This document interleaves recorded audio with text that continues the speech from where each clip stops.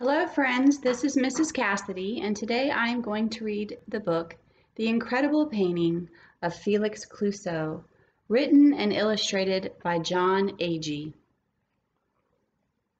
In Paris, the royal palace was holding its grand contest of art.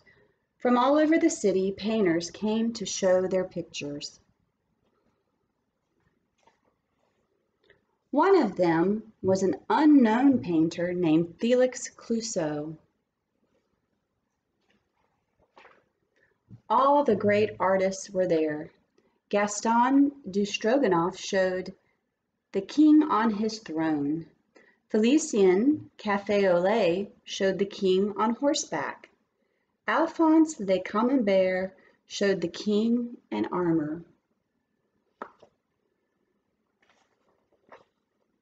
Then Clousseau showed his painting. Outrageous, the judges cried. Never had they seen such a ridiculous painting. Then suddenly, quack! A sound came from the painting. The judges were stunned. Clousseau was awarded the grand prize. They called him a genius. It was the first time in history a painting had quacked. But that was only half of it. Clousseau became famous. He was hailed from one side of Paris to the other. Even the king commissioned a painting. But soon there was trouble. A wealthy baroness owned a Clousseau painting called the Sleeping Boa Constrictor. One night, it awoke. In fact, wherever there was a Clousseau canvas, there was chaos.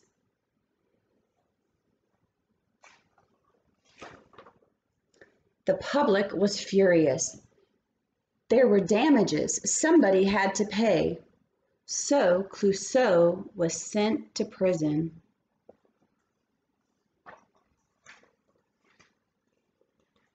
Clousseau's paintings were seized, all except one. Meanwhile, a notorious jewel thief was on the loose. All over Paris, diamonds, emeralds, and sapphires were missing. One night, the thief broke into the king's palace to steal the crown. The next morning, to the king's surprise, he found the thief caught in the grasp of a ferocious dog. The crown was saved.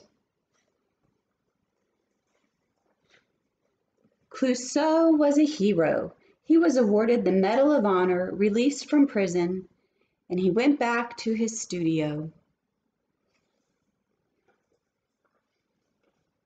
and returned to his painting. The end. Do you think it was fair for the judges to assume that Clousseau's painting was bad because he wasn't famous yet? What makes a painting good? Does it have to look as real as possible, like Clousseau's work? Is it okay for people to like different paintings? I think it is. What do you like? What type of art? What type of paintings do you like? I think you should look around you and look at the art around you and think about what really speaks to you and what type of art and what type of painting you really like. Thank you for joining me today, and I will see you next time for story time.